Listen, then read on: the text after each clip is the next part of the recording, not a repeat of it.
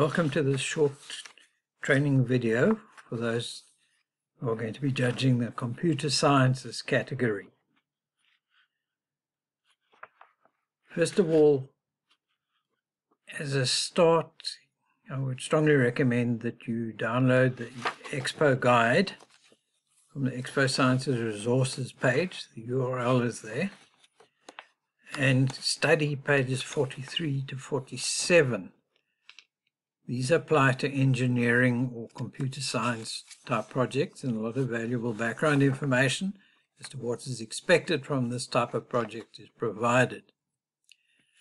Before you judge the method section, it is very strongly recommended that you read page 46, headed Computer Science Method.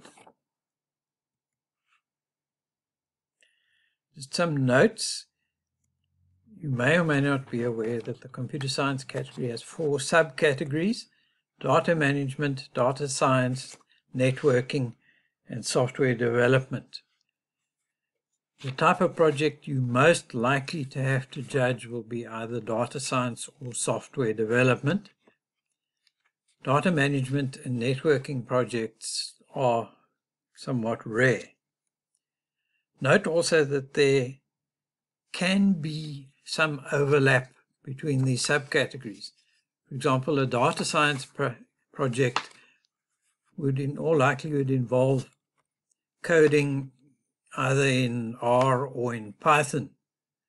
And the software developing an app might involve some aspect of database or of data management through linking to either MySQL or Access database, for example. In the sections that follow, we're going to look at the various headings on the assessment form, and I've highlighted areas of the various items which apply to specifically to computer science type projects. In the introduction, items 1, 2, 3, and 4 essentially are the same for all categories of projects. However, number 5 refers to engineering goals or design goals. Now, design goals apply to the computer science projects. So that particular item should be read: design goals are correct, achievable, and measurable.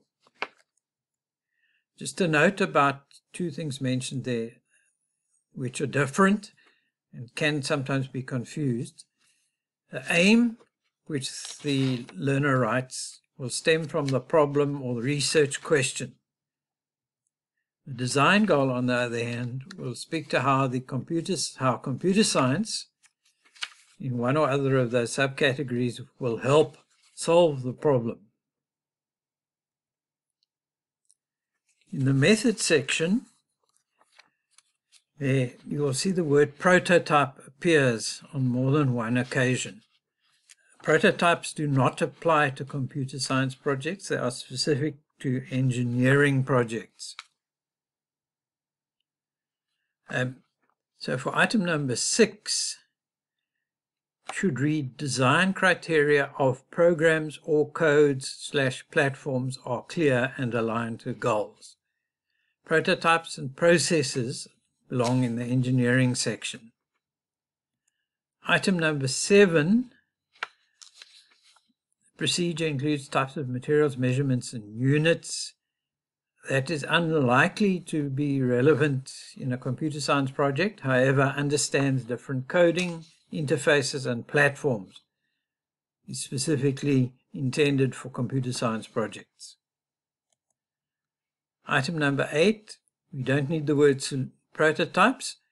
We replace it with solutions, which illustrated unlikely with diagrams, plans, but flowcharts may be used. What is required there is some kind of description of the algorithm used, particularly in a software development type project. It doesn't only have to be a flowchart. It could be a verbal description of an algorithm. It could be pseudocode. What appears there would also depend on the subcategory. Okay, number of trials, testing, of prototypes does not apply, but the number of trials of the code or platforms are adequate and accurate. And then number 10, it's important that you refer to that page that I mentioned earlier on the Expo guide.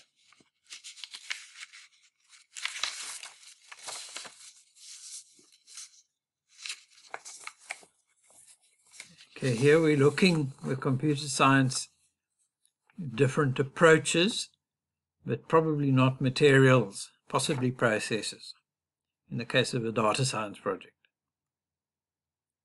and methods.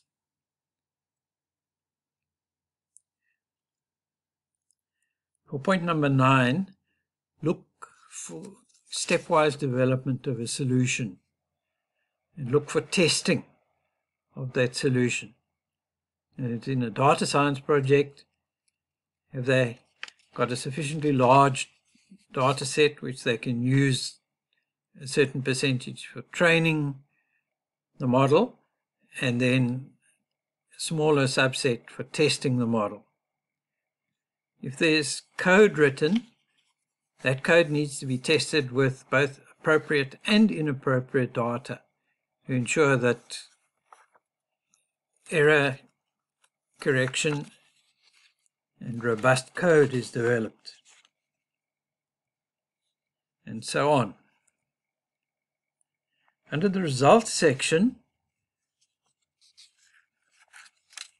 the item number 11, it's unlikely that there will be circuits. There could be diagrams, there could be graphs, there could be tables, and there will almost certainly have to be descriptions, depending on the nature of the project. Number 12 will apply to any type of project. Number 13, we'll be looking there at the final code platform and making sure that it works and is aligned to the design goal. Number 14, it's the feasibility of the final code platform is discussed, and so on. Number 15 is relevant to whatever type of project you're doing. Number 16, the discussion will cite relevant literature and compare the solutions to other studies, not prototypes. Similarly, number 17, the significance, value, and benefits of the solutions are explained. Some notes about that. It's important that the results should link back to the design goal. How are they going to use computer science to solve a problem? These results need to be discussed in detail, not merely a short paragraph. And where they're required to compare existing solutions, it's almost certain that the learner should be referring back to their literature review. Originality, this is a section which is common to all 4 types, all 4 assessment forms. But there are some comments that apply specifically to computer science. In terms of ethics, as with any other project, if the image is used, they should all be referenced. If it's accessed from the internet, a URL should be added to the caption. If it's an image that the learner took themselves or created themselves, they must acknowledge that in the caption and indicate that they were responsible for the graphic. As far as a new or improved solution is concerned, they need to justify that by referring to the literature review.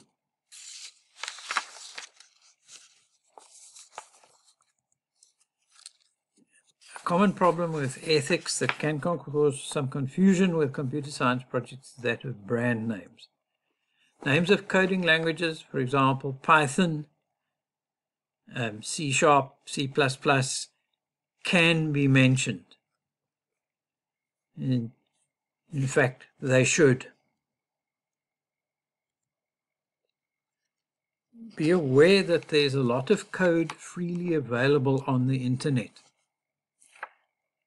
If a learner has used this code, it should be acknowledged and correctly referenced. If the code has been used as is, this must be clearly stated. And if the code has been adapted, the changes should be described very clearly in the method section. It's important as a judge of this particular category of project that you actually do a little bit of looking around on Google to see if the code isn't there already, and then check to see that the citations and acknowledgements have in fact been done. If not, you need to flag that as an ethical violation. The written presentation again is the same across all of the types of project. Just a couple of comments. In-text referencing is often missing. That is particularly in the case where you have younger learners in grade 6, 7, and 8, 9. They're not that familiar with the concept of in-text referencing and citations. If it is missing, under item number 24, do not penalize them too harshly if the in-text referencing is the only thing is missing. In other words, that's not a justification for giving them 1 out of 4. A score of 2 or 3 would be more appropriate. Also, the expected referencing style for Expo, according to the guidebook, is the Harvard style. However, if they have used another referencing style correctly, for example, ATP, again, do not penalize them too harshly. In other words, it's not a reason to give them 0 or 1 as a score for that section. Thank you.